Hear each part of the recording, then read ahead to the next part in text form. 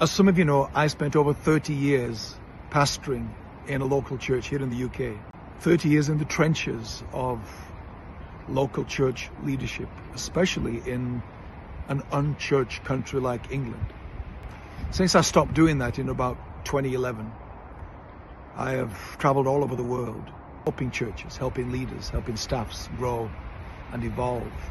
And I now do mentoring one-on-one with lots of pastors around the world. And the thing that most commonly comes up that I want to talk to you all about on a live Zoom teaching and Q&A coming up the end of May is we're not taking care of our mental and emotional health in ministry. No one told me that, so I suffered because I'm taking care of everybody else except me. And great leaders lead and feed themselves first. So we've got something to give away.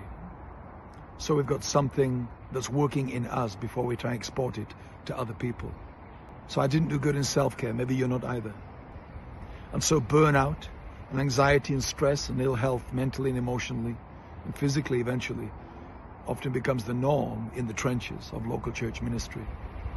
And it doesn't need to be that way. There is a new idea. There is a new way of doing this. And there's a new breed of leaders coming up that need us and my generation to speak to them from what we learned to pass on to them so that they don't think doing what we did and how we did it is the only way to do it. We've modeled some things very badly to the emerging generation in the church, and I want us to model something new and fresh and better and different from the vantage point certainly that I have now to speak back into the church world from that wisdom I've gained.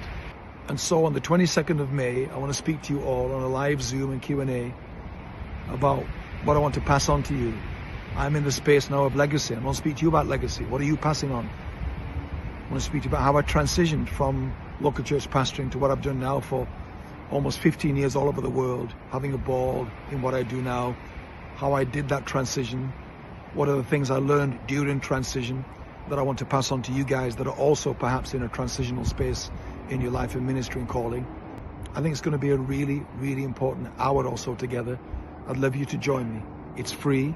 I'm 67 now, and I want to have an opportunity to at least say some things to all you beautiful humans that are loving people through the local church in your leadership role there.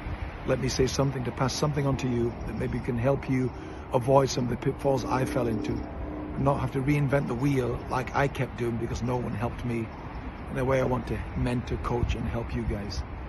Details are going to be coming with this post for how you can sign up to be there with me on the 22nd of May. Love you guys. Take care. I'll speak to you soon. Cheers.